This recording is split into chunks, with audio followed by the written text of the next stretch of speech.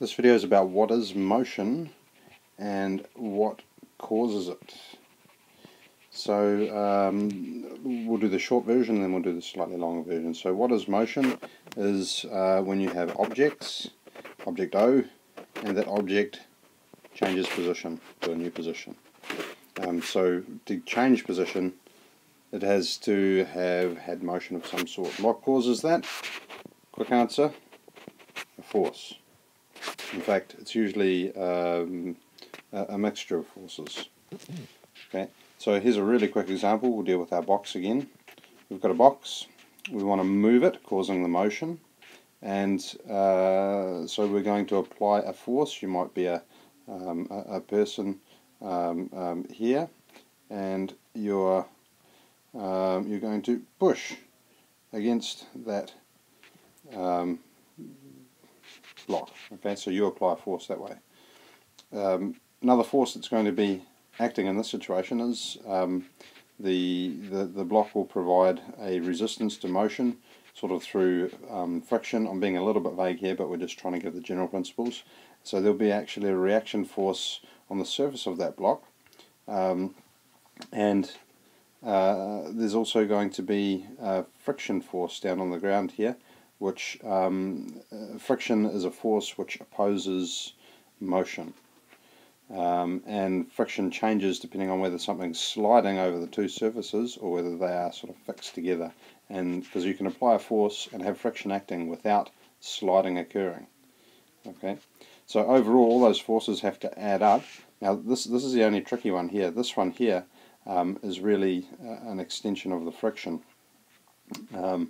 And this one here is sort of applied down the bottom,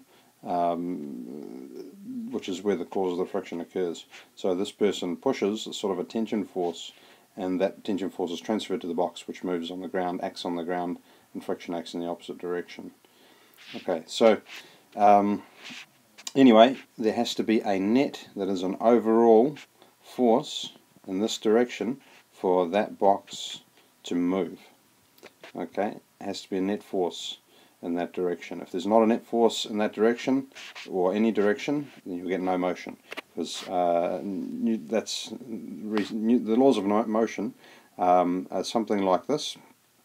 First law says that objects at rest will stay at rest, so you then have to apply a force, which is where the second law comes in, to cause a acceleration.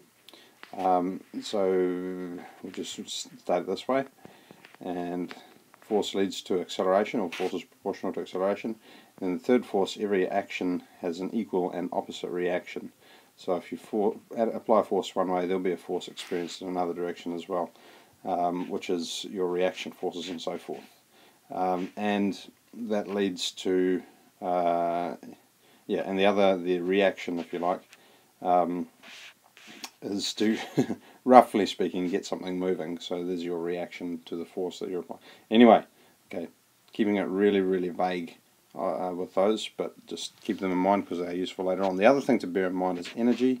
Energy is required to get things moving, and one way to think about forces is forces are ways of transferring energy from one form into another, or changing the form of the energy. So moving energy we call kinetic energy. Energy, once you've pushed something, you've probably generated heat in your muscles and friction through the moving of things, which also generates heat. So heat is a form of energy. You can also have gravitational potential energy when you lift an object up, and when that thing drops back down it'll gain kinetic energy, and when it hits the ground there's sound energy and all sorts of other things like that. But it's all related to motion and the causes of it.